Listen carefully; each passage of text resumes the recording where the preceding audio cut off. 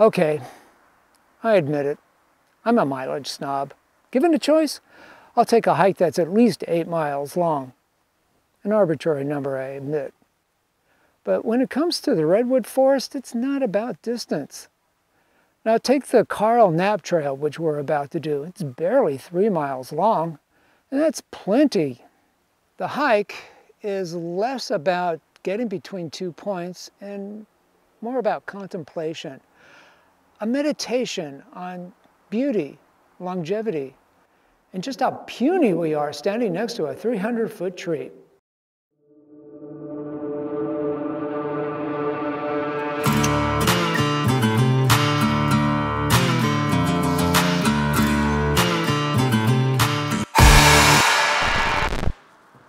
The hike, located in Prairie Creek Redwood State Park, starts and ends at the park's visitor center. Directions to the trailhead are in the description. Now before you start, stop at the visitor center and grab a brochure with a map. With 75 miles of trails going every which way here, you'll need it. The trail begins just past the visitor center. Now, in case you can't find this trail on your maps, until recently it was called the Prairie Creek Trail. And then in 2021 it was renamed after Karl Knapp, who worked for the California State Parks for 38 years and started his career at the Prairie Creek State Park.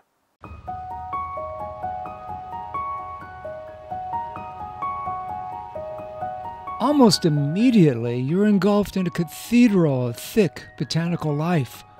This primeval forest is pre-chainsaw, what's prosaically known as old growth.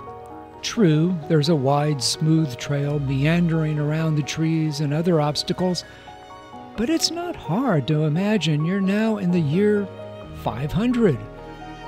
The ferns, the redwoods, the moss, the silence, unabated through to the 21st century.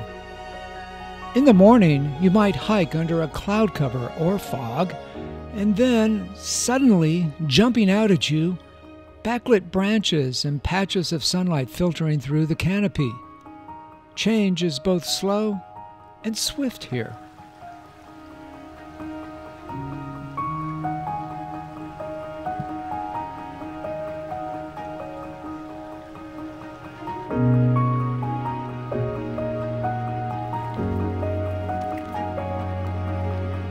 You look up, hoping to see the tops of the trees, but can't. Just too tall. It gives this woodland a feeling of aloofness. After all, this place is ancient. Its age measured in millennia, and you're only here for a few minutes. So absorb as much of it as you can. Feel how calm you become. Now, as you walk the trail, it never hurts to know what you're looking at. Yeah, you've got the sword ferns, the gobs of moss, the redwood sorrel and other plants. But really, aren't you just distracted by the sequoias? Now, there are two species of sequoias. There is the coastal redwood, which is the tallest living thing on Earth. They max out at 380 feet with an 18-foot diameter.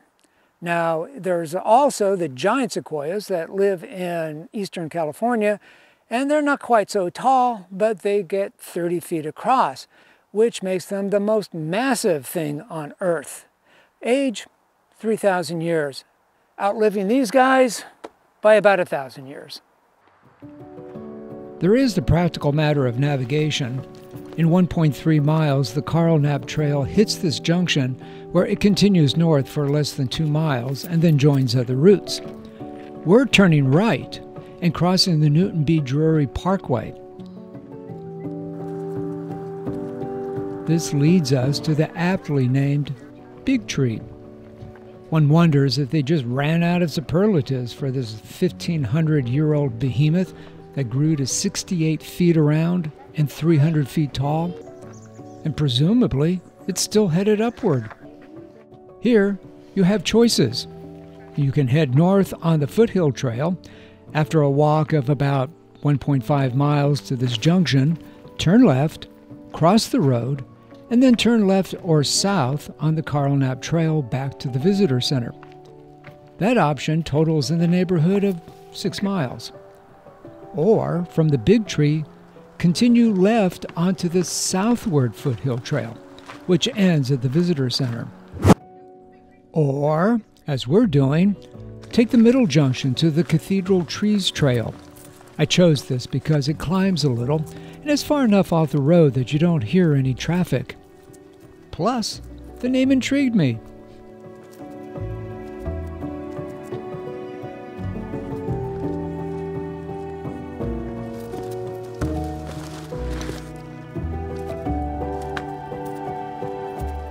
Your first junction on this route is the unpaved Cow Barrel Road, which you cross and continue on the trail.